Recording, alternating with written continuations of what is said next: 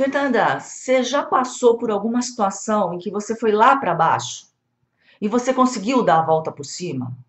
Gente, várias vezes na minha vida. Várias vezes eu fui confrontada pela vida, fui jogada lá para baixo. E eu tive que aprender a sair do fundo do poço. E é justamente sobre isso que eu falo na minha palestra nova, chamada Dando a Volta por Cima, que está lá no mulhercafa.com. Eu queria muito colocar para vocês a minha experiência, aquilo que eu passei, aquilo que eu senti e como eu saí. Eu cheguei à conclusão de uma coisa principal: tudo na vida é uma questão de estratégia. Eu aprendi a ter estratégia, eu aprendi a ter calma, eu aprendi a ter autocontrole para poder agir na hora certa. Quero muito conversar com você sobre isso. Tá lá no mulhercafa.com, dando a volta por cima.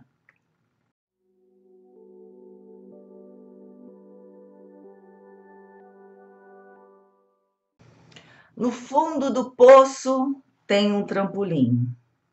No meu caso, eu sou uma pessoa, eu gosto de ser chique, né, gente? No meu caso, não é nem um trampolim, porque eu não tenho muita vocação para artes circenses. No meu caso, tem um elevador panorâmico.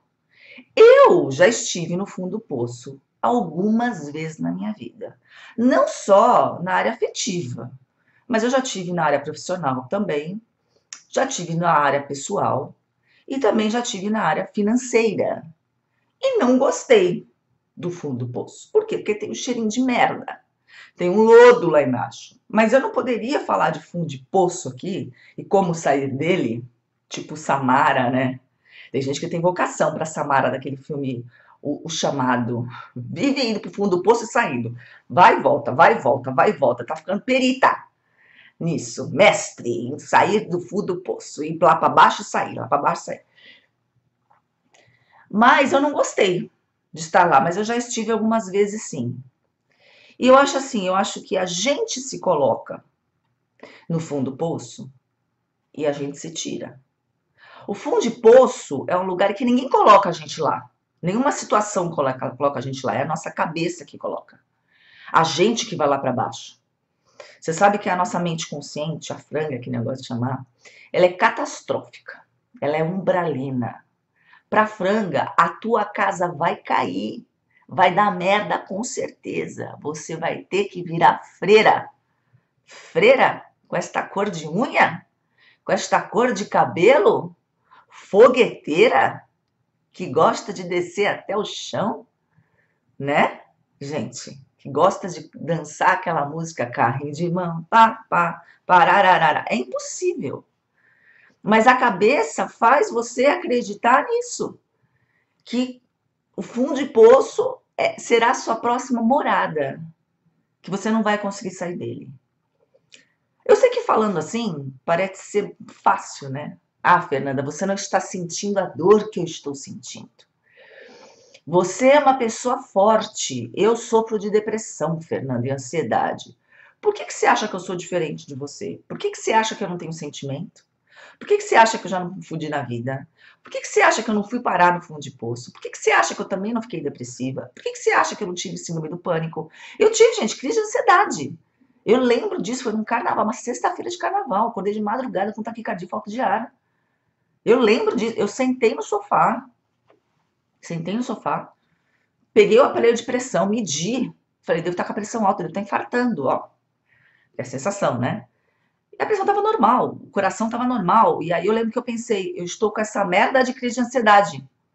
Eu lido com as pessoas, eu estou com essa merda, não aceito. Fui lá, não aceito. Eu enfrento a crise de ansiedade. Fui lá na cozinha, bebi um copo d'água e voltei pra cama. Voltei pra cama. E eu fiquei com essa sensação durante um tempo na minha vida. Não foi uma vez só não que eu senti. E eu sabia o que eu estava sentindo. Eu sabia que era tudo da cabeça.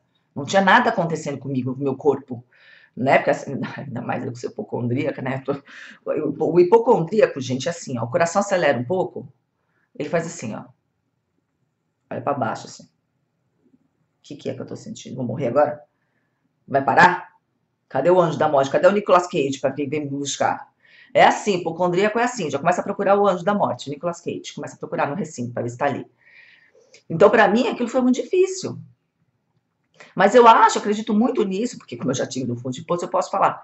A gente se tira. Requer um pouco, assim, acho que uma força de vontade com a gente.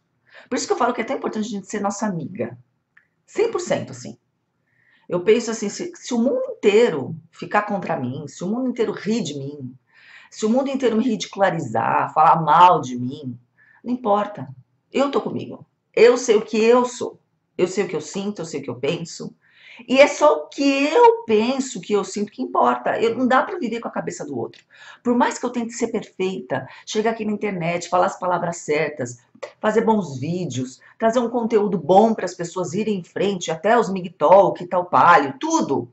Sempre vão ter as pessoas que vão criticar, que não vão gostar, que não vão com a tua cara, não vão com a minha cara, sabe? E vão tirar sarro, e vão falar mal, e vão dizer que eu tô louca, e vão. É o direito delas, sabe? Eu não vivo com a cabeça delas. Eu não vivo com a maionese da cabeça delas, eu vivo com a minha. Então eu acho que o fundo de poço é um lugar que dá para você subir de elevador panorâmico ou trampolim, de acordo com a sua personalidade. E se tirar dele. Mas como é que eu me tiro, Fernanda, tomando a decisão de não querer mais estar lá? Tomando a decisão de falar o seguinte para você: tá bom, eu já sofri, eu já vim aqui pro fundo de poço, já fiz uma visitinha, já senti o cheiro de merda, já molhei meu pé na lama, né? Aqui não bate sol, eu gosto de sol. Tá ótimo. Agora eu vou fazer tudo aquilo que eu posso para eu me sentir bem, para eu me sentir em paz, para essa angústia, essa agonia que está no meu coração ir embora. Eu lembro que na época de um dos fundos de poço que eu fui, eu estava muito triste. E aí eu nunca tinha assistido aquele filme Alguém Tem que Ceder. É um filme que eu recomendo, com a Diane Keaton, né? Com o Ken Reeves. Aliás, Ken Reeves, né? No filme, a atriz principal, que é a Diane Keaton, ela dá uma volta por cima maravilhosa quando ela começa a namorar com Ken Reeves. Aliás, Ken Reeves, eu tenho certeza que a origem dele, ele nasceu em Salvador, na Bahia. Keno. Keno foi quando ele se Hollywoodou-se, né? Acho que o nome dele é Keanu. Keanu, vocês não acham? Eu já imagino ele lá no Lodum, com aquela roupa do Matrix, aquela roupa preta, pelado por baixo, lógico, tocando, com o cabelo comprido, aquela barba, né? Mas é miséria com ele, gente, olha, é uma graça. Migtol, ele não é Migtol, ele não é, inclusive ele está namorando uma mulher muito mais velha que ele, tá, gente? Já falaram de tudo, porque ele era gay, não, tá namorando, tá bonitinho. Quem sabe, né? De repente, se ele quiser conhecer uma brasileira louca, estamos aí. Mas seu marido, mas que ano, gente? Que ano tá desculpado, né? Que ano Brad Pitt tá valendo. Já fiz esse acordo com meu marido, ó. Se que ano e Brad aparecer aqui, tá valendo, tá? Quem que se é apaixonada, que você acha linda, também tá valendo, eu aceito. Vai aumentar meu passe até. Olha, meu marido teve um caso com a fulana de tal, maravilhoso, né? Pelo menos me, né? Pulou a cerca com uma bonita, mais rica, tudo, né? Mas voltando a que ano? Assista um filme, porque eu dei muita risada com esse filme, porque ali retrata exatamente o que é o fundo de poço, o que é a tristeza, como é que a gente vai para o fundo de poço de acordo com os nossos pensamentos e como a gente se tira de lá. Porque chega um momento que a gente cansa de chorar, né? A gente cansa de sofrer. A personagem do filme, ela chora. Ela fica mestre em chorar. Tá, parece ela chorando na praia, chorando em casa, chorando não sei o quê. Chorando. É muito engraçado, porque é exatamente assim que a gente se comporta, né? Então assistam esse filme para quem tá sofrendo, tá na merda, vai lá assistir o filme para dar risada, sabe? E aprender a dar a volta por cima na vida, aprender a sair do fundo de poço, aprender a se levantar, aprender a reaprender as coisas que você gosta, as coisas que te dão prazer, né? Você não nasceu grudada com essa pessoa, você não nasceu dentro desta empresa que te demitiu, você não nasceu com dinheiro, a gente aprende a ganhar o dinheiro.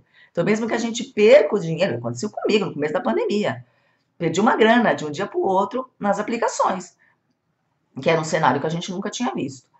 Perdi o dinheiro, mas eu confio na minha capacidade de ganhar dinheiro. Então eu perdi, mas tá bom, perco, todo mundo perdeu, a gente trabalha, ganha de novo, faz as coisas. E assim vai, entendeu? Por isso que eu falo, fundo de poço, gente, tem um trampolim lá embaixo, um elevador panorâmico. A gente vai, a gente sobe, a gente sai, tá bom? Um beijo.